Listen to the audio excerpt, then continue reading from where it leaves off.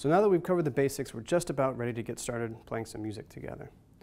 The lessons that are part of this series all focus on one or two different techniques or musical concepts at a time.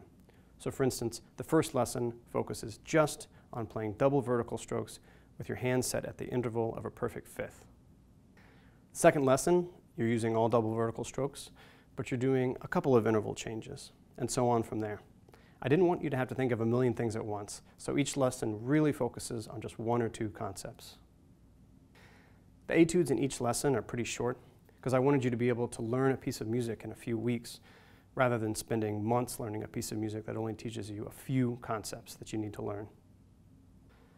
Also, I really tried to make the music as fun and interesting as I could, so be sure to let me know how you think I did in the comments for each lesson.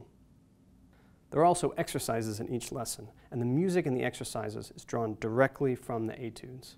I wanted you to be able to practice the technical concepts that we're talking about while learning the notes that you're going to need to know anyway for the etude that's a part of the same lesson. The exercises are short and easy to memorize, so you can focus just on the technical concept or musical concept that we're talking about at any given time. I call most of these exercises warm-up exercises because not only are they an opportunity for you to learn some of the notes and rhythms you'll need in the etude or to focus on the musical concepts or technical concepts that we're talking about, these exercises are also an opportunity for you to warm your hands up before diving into a long practice session. If you've ever played sports or taken dance lessons, I'm sure you're familiar with the concept of a warm-up. You have to get your muscles loosened up before you exercise, and the exact same is true when you're playing music. When we practice, we're building strength and muscles in our fingers and hands, wrists and arms, and even our core muscles. So a proper warm-up will help you stay healthy and prevent any unnecessary pain or discomfort that'll get in the way of you becoming a great musician. Another way that we're going to avoid unwanted pain or discomfort or just frustration is talking a lot about slow practice. The difference between great musicians and everyone else is that great musicians have the patience to start by practicing slowly before increasing the tempo. I've provided a range of tempo markings for each of these lessons, and we'll be using a metronome throughout this video lesson series to make sure that we're using the proper tempo at any given time.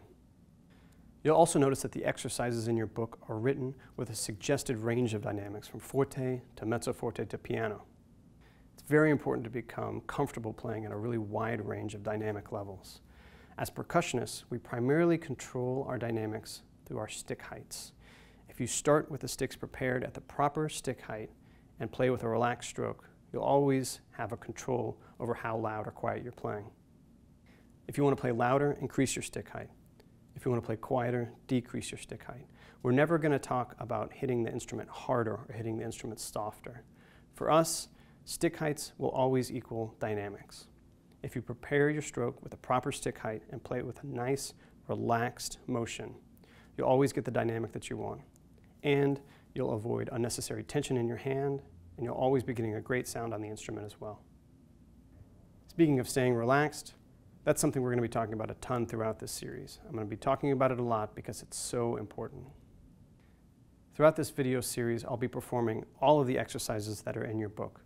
And there will also be videos of my performances of the complete etudes, which you can reference to see the musical and technical concepts that we're talking about applied in performance. We cover a lot of topics in each lesson, so in the book, I also include a suggested daily practice routine for each lesson. And the last thing I'd like to mention is something we're going to be talking about a ton throughout this series of lessons: phrasing. Phrasing is what makes a bunch of notes and rhythms come together to sound like a piece of music. We'll mostly be talking about how subtle changes in how loud or quiet you play each note can create a sense of direction in a piece of music, like the music is moving you, or taking you on a journey, or telling you a story. And above all else, that's what this series of lessons is all about: making music. Because whether you can hold 2 mallets or 4 mallets or 6 mallets, whether you've got the fastest roll or whether you can hit all the right notes or the right rhythms, none of that matters unless you're playing music that's exciting or happy or sad or beautiful, music that makes people want to listen. Thanks for watching.